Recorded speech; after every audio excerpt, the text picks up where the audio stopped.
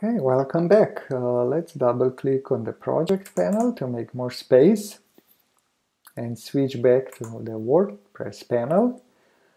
And now we are ready for a special treat.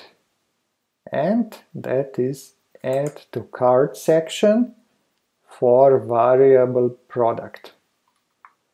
So usually, to override these templates by hand, you would kind of have to be really keen on doing it. It's very kind of not quite complicated. I know because I had to really dig into WooCommerce to figure out how this happens. And so first of all, what's variable product? That's product with multiple variations. So for example, it has a size attribute, and then it has multiple sizes and colors. And well, let's go to WooCommerce to illustrate this. So cap is not, but beanie, our beanie is a variable product. So edit product. So here we have variations. So based on the attributes of color and size, we have a bunch of kind of permutations, product variations, and each variation can have its own image, it can have its own price, description. Yeah, so there can be, imagine having sizes and colors, 5 of each, that would be like 25 product variations, but probably not all with unique prices and so on. So anyway, let's go back to view the product. So what we need, our add to cart section has to let us select the size and the color of the product we want, and then the quantity, and we need to be able to add it to cart. So let's go back to PineGrow and do that.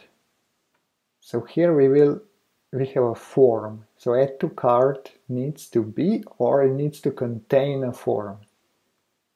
So let's select the form that kind of encloses everything, and we say product add to cart.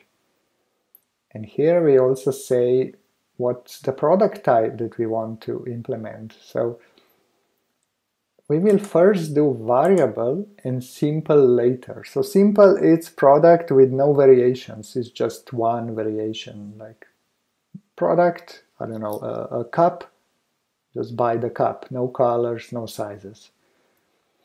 Okay, and here you see why this is complicated, because we get, for variable product, we will get like quantity input template that we will override, and then variation add to cart button, variation, and variable. So it's like 4 templates that are kind of interwoven together to implement the custom add to cart section. Okay, well, I hope I didn't scare you too much. I just wanted, to sound it complicated so that I sound kind of feels better for me. A PineGrow feels more advanced. But no, it's a joke. It's really complicated behind the hood, under the hood, but not so complicated for us here, thanks to PineGrow. So, okay, first we have to set the product type, that's variable. And next section shows the list of attributes and selectors for these attributes. So what we need to do is select repeated item. So, and here we see this is the element that should be repeated for every attribute. So it's a div that has label, and then it has the select, and it also has the clear link. So this is the element we want to repeat for each attribute. Attribute being color, size, whatever. Okay. Then, okay, what is the label? Label will be the label. That's easy. And the selector, okay, we need to select the select element that will let us choose one of the options. And then clear link, that's here. Yeah? Okay, so then a question, well, we'll do that later. So what's next? Quantity and button. So we need, and here's what makes it a bit complicated. Kind of WooCommerce requires a specific HTML structure for its JavaScript code to work correctly. So it's kind of very opinionated when it comes to this. So, and Pinegrow here helps us to come up with the correct structure. And when you would, the layout here is already prepared, it's already compatible with those requirements. But when we would design we would convert add to cart section that was just visually designed into WooCommerce, we would probably need to rearrange the layout a bit, like add some divs and wrappers, but nothing so major. So okay, what do we need? So we need, first of all, we need a wrapper element that contains the selected variant. And the selected variant is this. It's information about which variant we selected by choosing these attributes.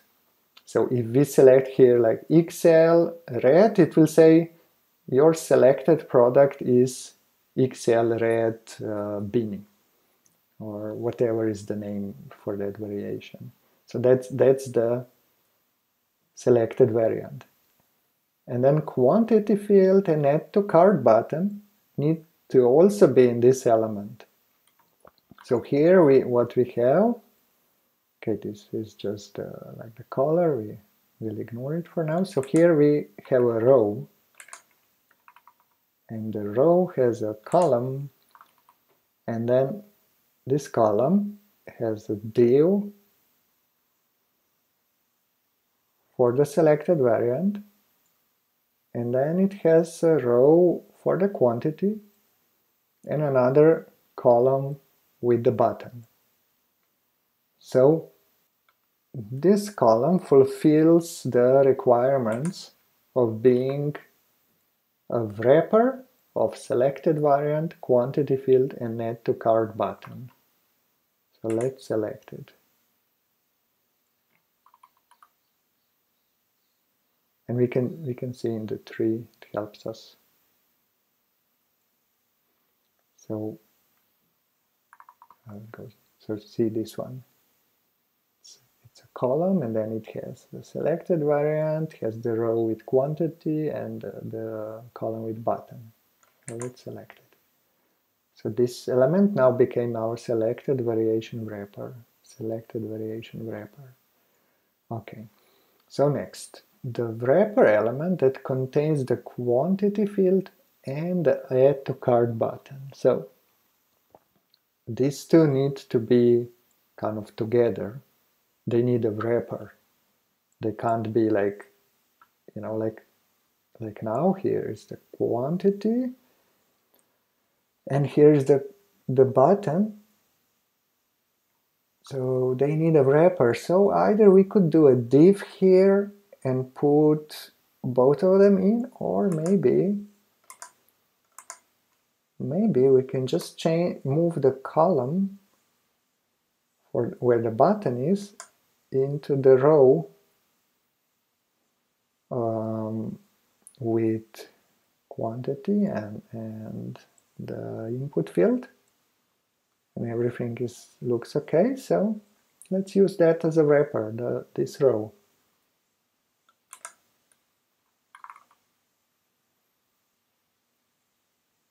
Yeah, you see the row, it has the label, it has the input field, and it has the button. So it's a quantity and button wrapper. Okay, quantity field. So select the element that contains the quantity input field, not the input field itself. So we should not select the input field, but we should select its parent element. So in this case, this one. And then, okay, we'll do this later, and then add to cart button should be the button that adds the element to the cart. Okay, so this is then variation display template. That's this, the template for displaying the selected variation. But let's leave it for now, because this is optional. And let's go and export the page. And let's go into here and see what will happen. Okay, so we have color. Let's select color red. We have the size. Select small. Okay. And here you see we got the information displayed. So what's this? Why is it here?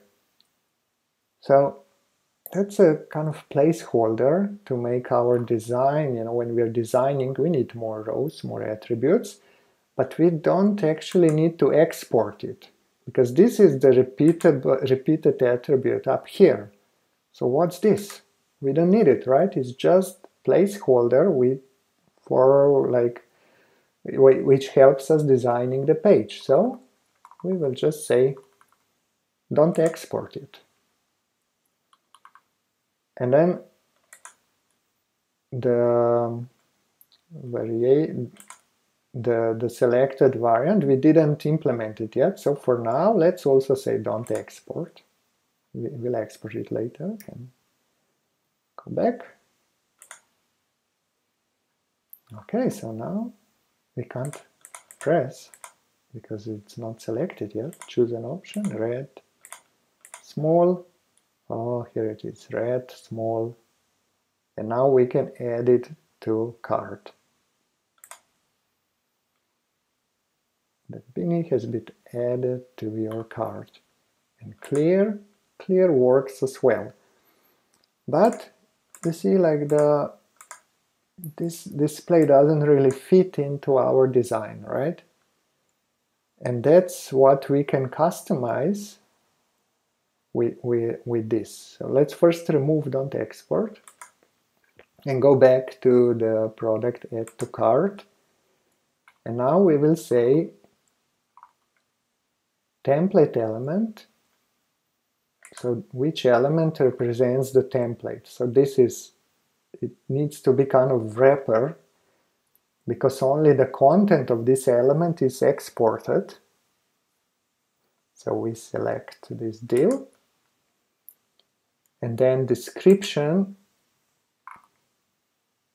will be here, description, price, will be price, availability will be here, and then okay, if it's not available, then we want,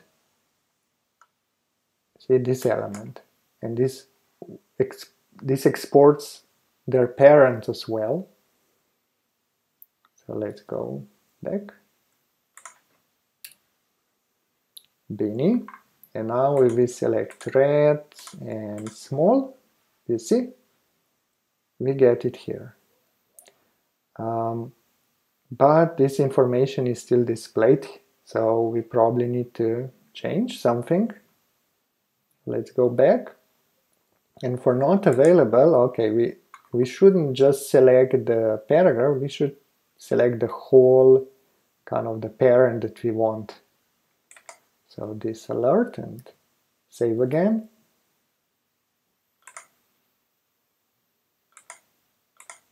Right, small, and now it's here. But the pricing still has WooCommerce style, so we can say remove price styling. Select.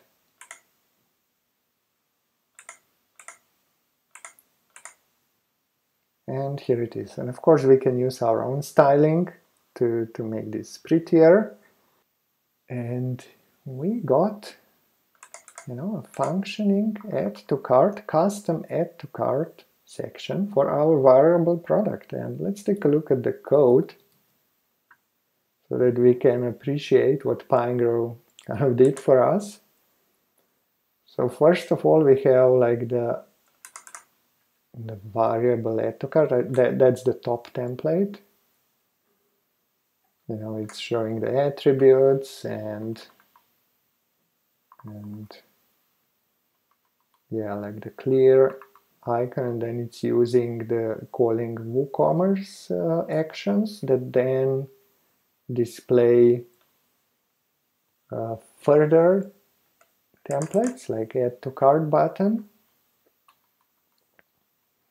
and then this displays the global quantity input,